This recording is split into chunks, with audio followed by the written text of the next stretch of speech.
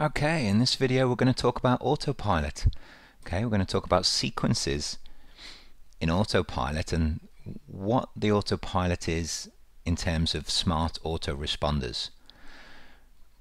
Before you watch this video, you should have already watched the smart forms, the messages and the contacts video, because it all comes together with the autopilot. So hopefully you've watched the other videos first, and now we're going to go into the autopilot. Okay, so let's go and have a look at our Send Pepper. Let's jump into Send Pepper. Of course, we're in the Contacts tab, so go to Autopilot tab. And assuming you have watched the other videos, then you'll know that there's a list here. You'll know that at the top right is Add.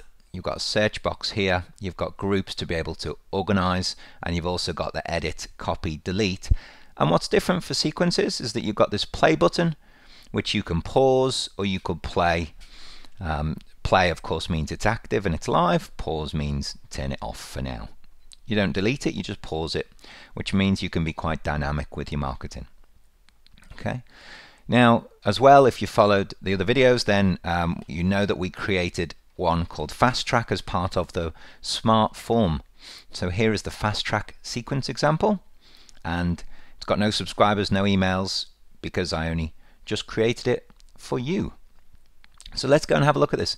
Firstly, if I click on the words here, it opens up the information below to show you actually what's happened in the sequence or the steps in the sequence, and this one's blank, so that it's blank below. Let me go and click on the edit sequence. So now this tells you, takes you through step by step what you need to do. You want to call it a name, so that's the name that I'd called it, Fast Track Sequence Example. So you want to call it a name that you can understand and it makes sense for your business, this name here. The public name and public description is what other people will see. Okay, if they go to your unsubscribe page, so you actually want to call it something here that is customer facing. Okay, for these two. So customer facing name and a brief description that customers can see. So it really reminds them why they signed up for something like this, like your list.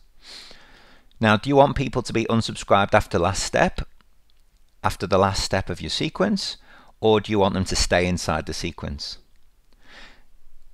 If it's a very fixed sequence and you only have 5 messages and you only ever want to send 5 messages, then once you've written the 5 messages, you can click unsubscribe the contact from this sequence after 5. What I like to do is I would add new messages over time, and so every time you add a new message, then if they're still in that sequence, they'll get it. Okay, and what that also allows is that you can build up a sequence that if someone then starts at the beginning of the sequence, let's say you've built up 10 messages and you've written 1 message a week, then every person who signed up originally at the very beginning at week 1 when you wrote week 1 message will have received the messages 1 a week.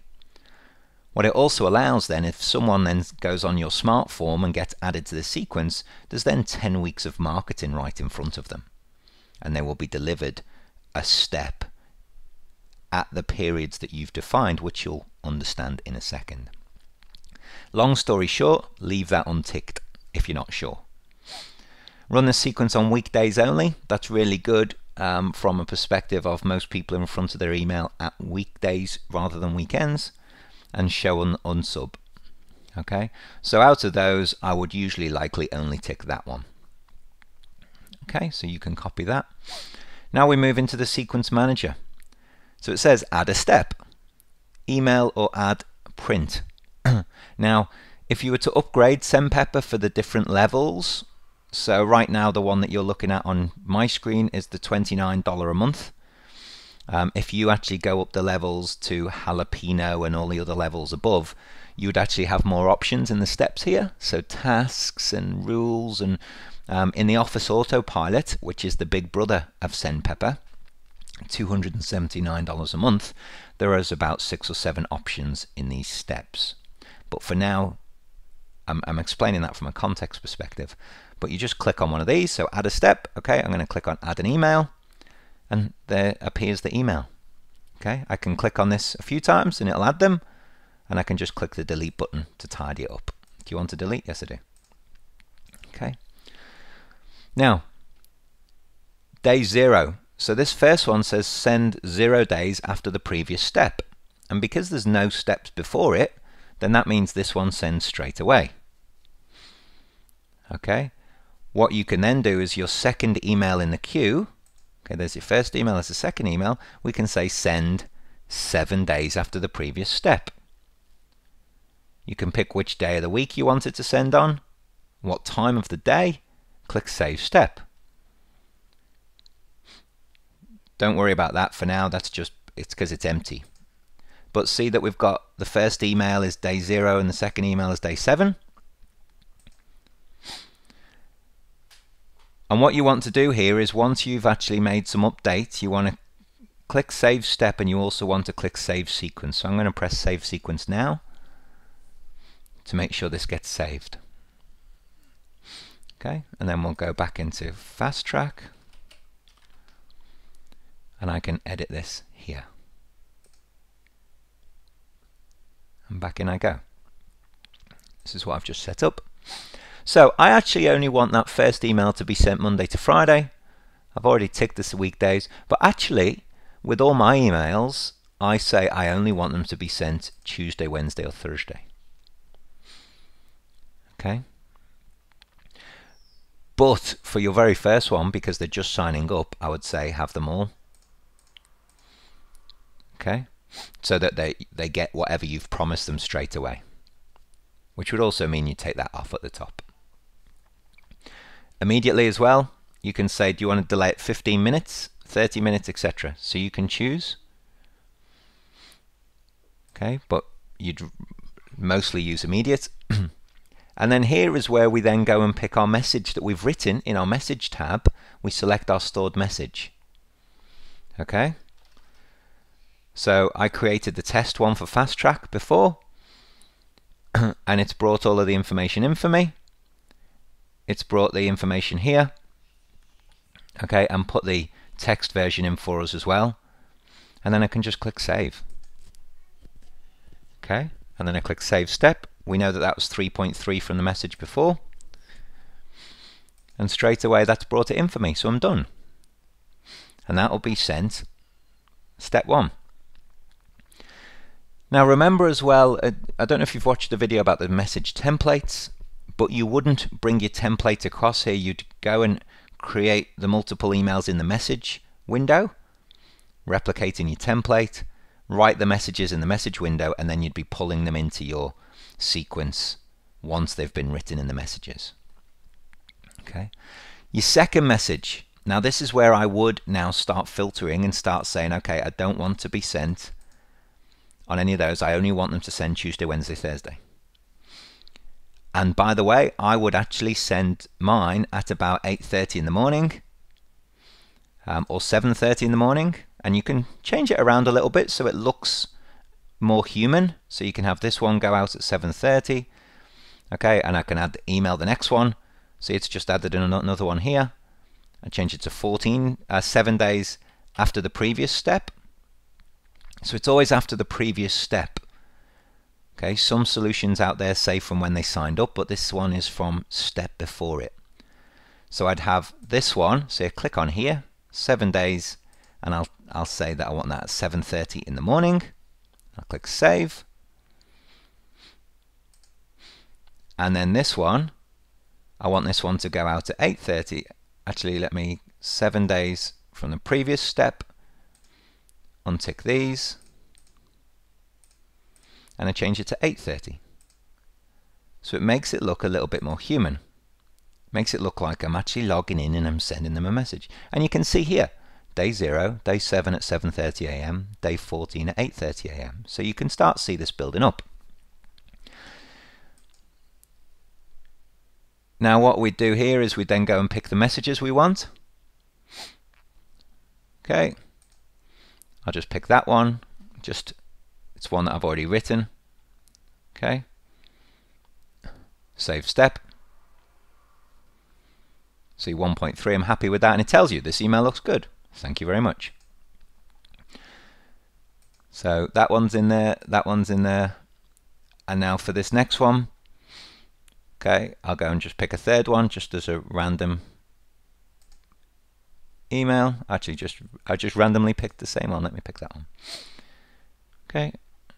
Again, it's all written. It's pulled it from a message page. And I click Save Step.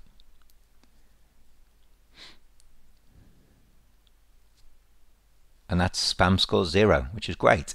So that's a really good spam score. Now I've done that, I want to click Save Sequence. So always make sure you click Save Sequence, because if you don't, you'll lose it. Again, it'll take you back to the sequences here. I just type in, actually, sorry, this was Fast Track. And now if I click on this, see, before this was empty, and now it's started to populate the emails that we've set up. Okay, and if I click on the edit, back in we go. And we've got it here. We can now add as many as we want. We can have the days, it can be 7 days, it can be 50 days. And actually, let me show you this one in the middle. So it says 7 days after previous steps. If I change that to 21 days, so 3 weeks, and click Save. Yep, it says Save. See that it's automatically said, okay, this one's at 21, and then it's automatically moved this one to day 28, because this one was 7 days after the previous step. So it automatically moves it for you. Now, if you've only got one email written, and you're saying, great, Jamie, I don't have 260 odd emails to choose from, I've only got one written. Fine. Just create your first email in the messages, create your first autopilot, and pull it in. And as long as you haven't clicked the unsubscribe, then when people sign up, then you can, when you're ready, write more messages and then add them in. And if someone's been in your list for a month, but you set up the next email to be 7 days, then when you set it up, even if they've been in there a month, they'll get it. As soon as you set it up and press Save Sequence, they will get it. But it also means that anytime someone signs up new, then the second email they would get at whatever day.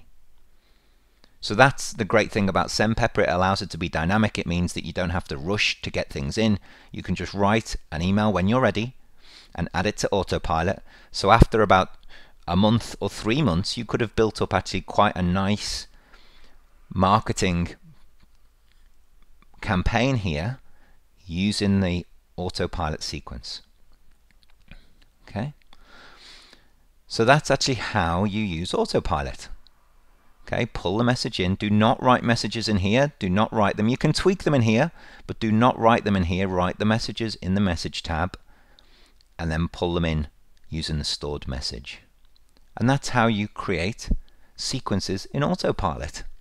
Any questions at all, let me know, but hopefully you will be able to get started and start getting people through the smart forms into your contacts, straight into your autopilot, and start marketing to them pretty much today. So good luck, and let me know how you go.